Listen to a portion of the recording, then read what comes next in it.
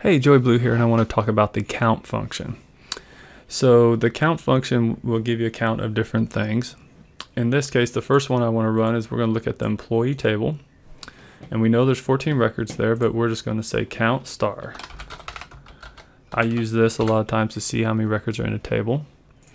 And so we've got 14 records in that table. So the count will just count the number of records. Now there's a couple of other things we can do with it though. We could filter, in this case where job equals clerk. And since it's a string, we want to put ticks around it. We'll execute that. And so we know there's 4 rows, but if we put a count star, it would tell us there's 4 rows. So maybe there's 100,000 and we can't just visually look at it. And the count star would help us there. So we filtered that. Now let's go ahead and get rid of our filter. Let's go check out our table again. And what I want to do this time is I want to know how many different jobs there are. So let's first do count job. Okay.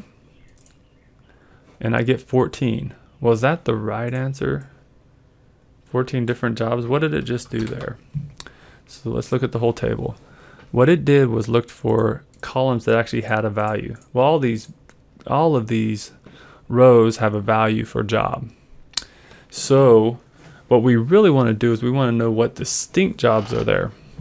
And the way you do that is use the count function with a distinct clause. Distinct job. So now it'll count and give us the distinct jobs. So if we execute that, we've got 5. So let's go back and verify that we know what that's doing. If we look at jobs, there's a clerk, that's 1. There's a salesman, that's 2. There's a manager, that's 3.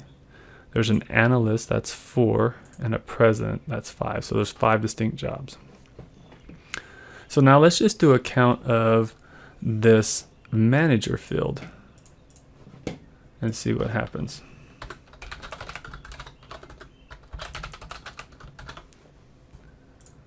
So if we execute that, we only get 13, but there's 14 rows in our table.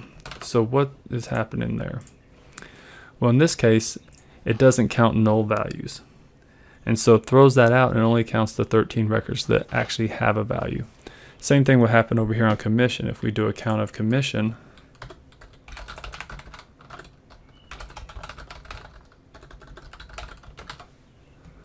you can see there's quite a few nulls here. And since I probably didn't spell that right, there we go. And so we got actually 4 people that have a commission. And so that is an introduction into the count function within the SQL language.